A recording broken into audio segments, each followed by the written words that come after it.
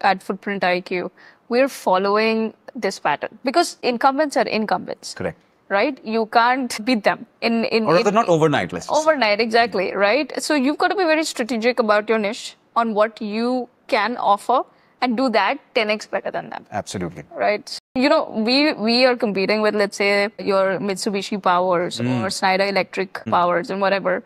What they're doing is very simple, getting your power sensor data and then showing it on a dashboard and basically doing a bit of analytics and stuff on that. That plus, and then they have everything else. They are Mitsubishi, right? This is just one small part of everything else that they are selling. So what we're doing with Footprint IQ is that we're going to be very, very focused on getting all this data plus ambient data and everything, not just electricity. Let's look at everything from the point of carbon. So we are a carbon intelligence solution. We are also AI agentic powered. The point is how we using this is that we're actually going to look at all of these data points and tell you what you need to do to reduce your carbon emissions. See, that's good. You're taking it one step further by giving an actionable next step as well.